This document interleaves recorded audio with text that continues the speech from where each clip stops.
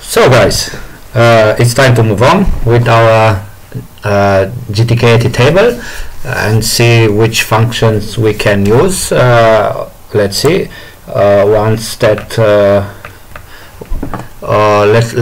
better said, let's see, these three functions we already talked in the last tutorial. I mean in the first one, so there was the GTK table select region. This was the function which created some problems to us, because like you already saw, we had to call it after we create our window. This means after we show our window. This means after we basically showed our window, so this means we use it here, or we were creating a callback function and we connected to the clicked signal of the button, and then after we were clicking the button, we saw that this function was working. The other two we are not talking about now, because you already know.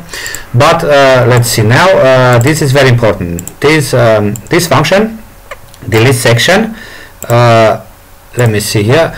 This is the my very first tutorial about editable.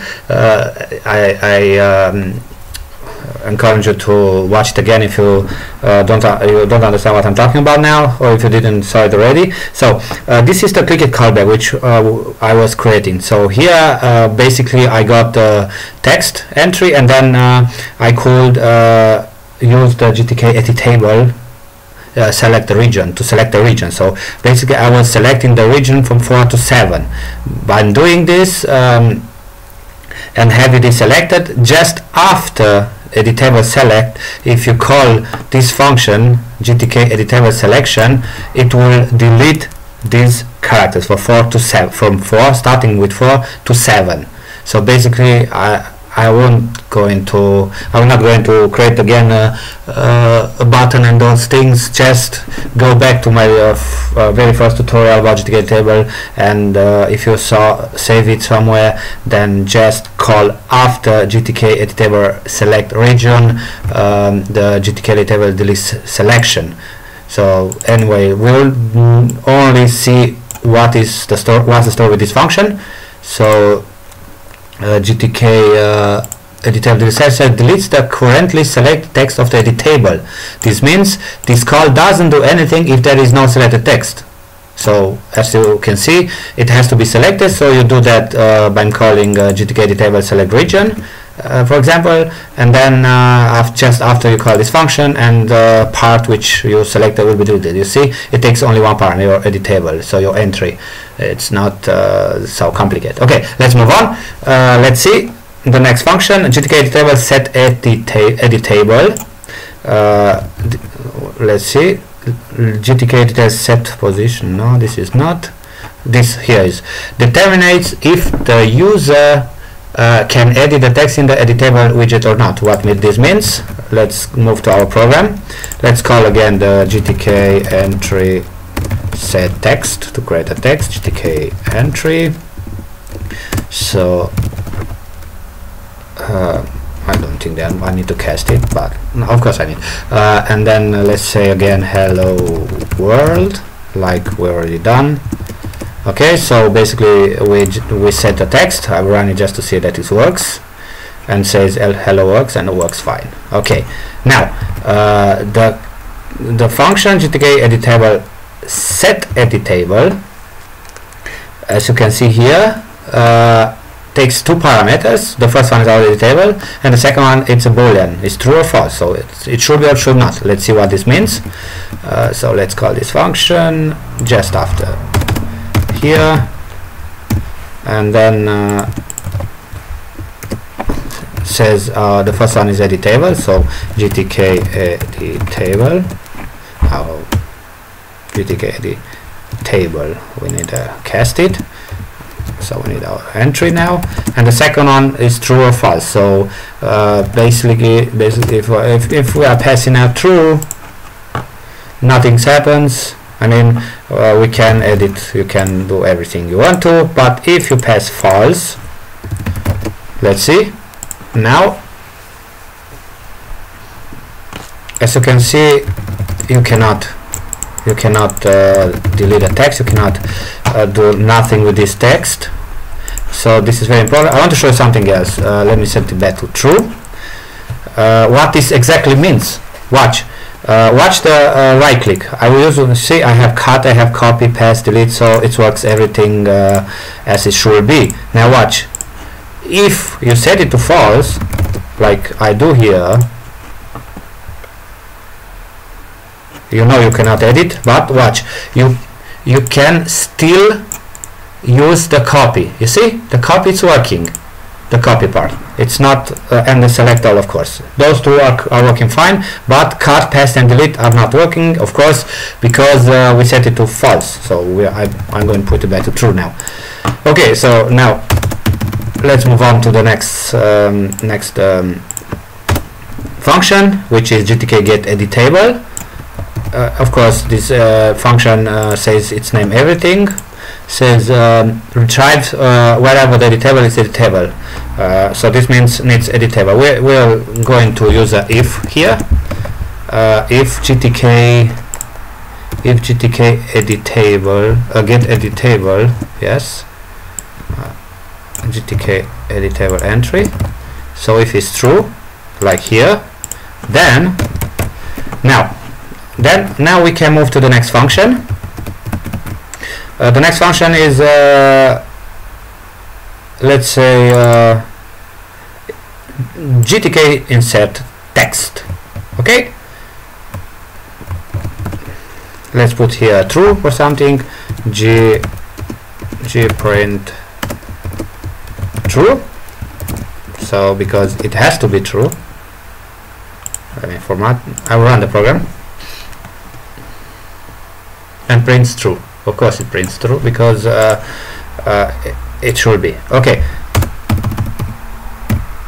now let's see, let's move to the next function. Well, like I said, GTK insert text. Where is it?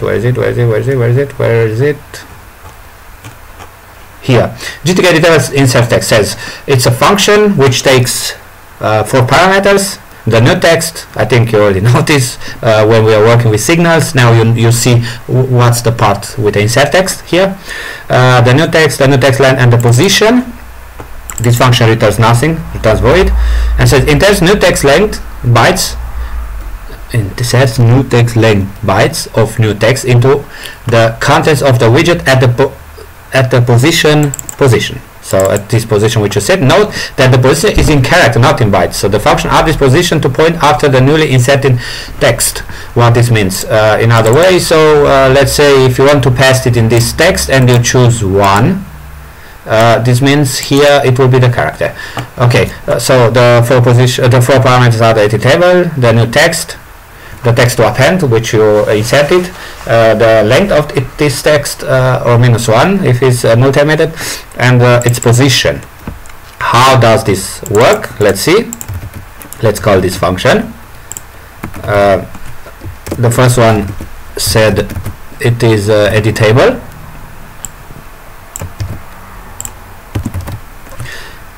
Now the second one said it is a new text.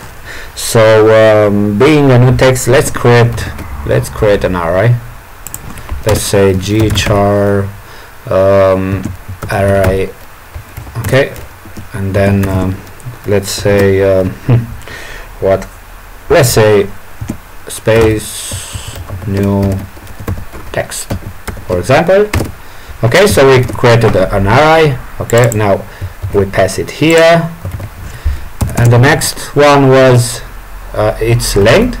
Okay, so this means let's put it in gint length and calling size of to get the size of the array. Okay, so now we have the length, and the last one is the position. Okay, so let's create one, gint position.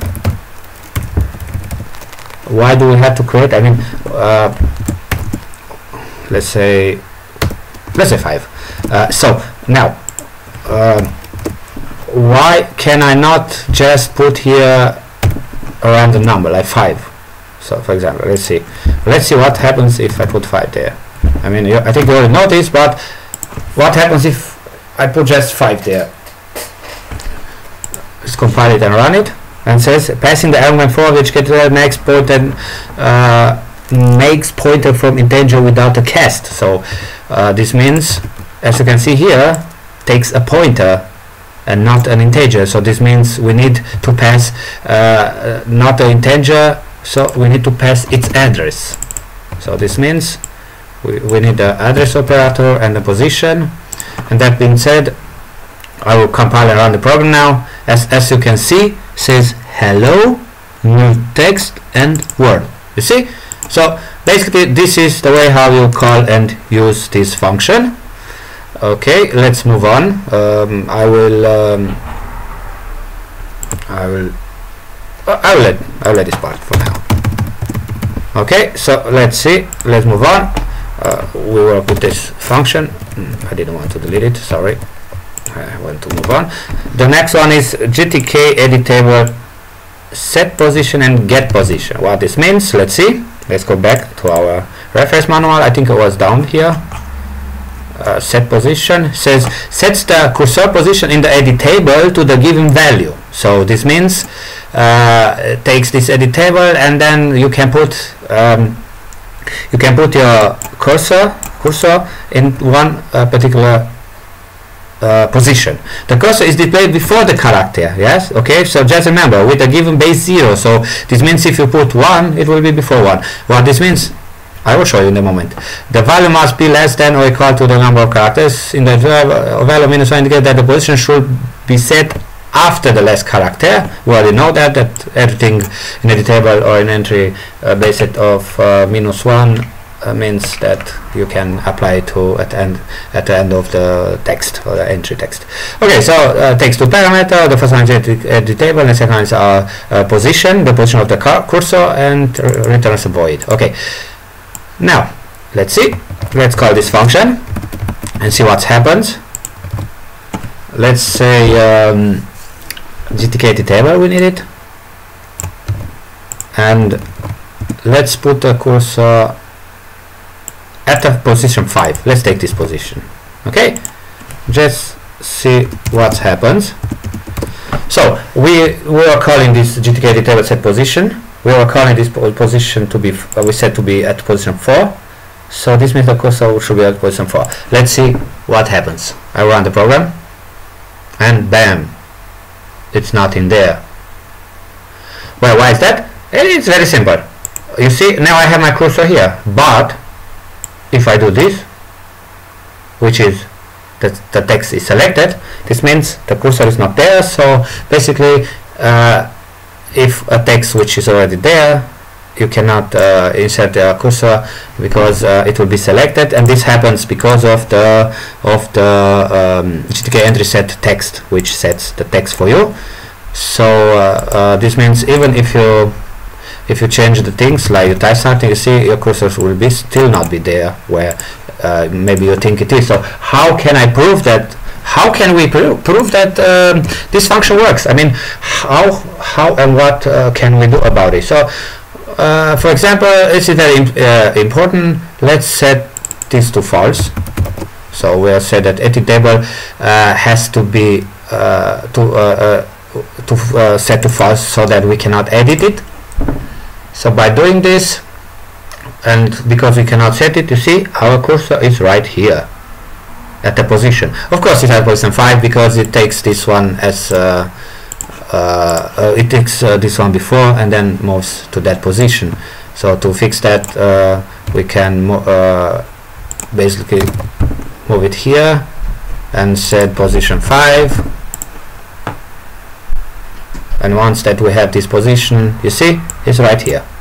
It's exactly here where we want to have it. So this is about the GTK set position, and of course we have the last one, which is the get position, which returns a GINT which says retry the current position. So if you really want to know where your cursor is, which you don't know where is it, you just use it. I will just call printf here, the gprint here, to find out information about our entry, to see where the cursor is. And then, because I don't want to let me format the style, so I just want to print it to see where our cursor is, and our cursor is at a position 5. You see here, 5. Okay, so that being said, I think we were discussing everything about we needed about these functions. So we talk about set position, about get position, about set edit table, about get edit table, and so on. So basically we talk almost everything you need to know about these functions, and everything you need to know about how you work with this function. If something appears, or if you think that you need something like we are not going to talk about the GTK editor, pass clipboard, and cut clipboard, and cut clipboard, cut pass copy, because these functions basically we already did a better work by working with these callbacks functions. You saw how I was working, and in the entry tutorials you already saw the way how you catch Control X, Control V, and Control X, Control C, and Control V. So this means how you delete, cut, copy, and paste inside an entry. Okay, so that being said, thank you guys for watching, and if you like it, please subscribe and share with your friends, and until next time, see you guys.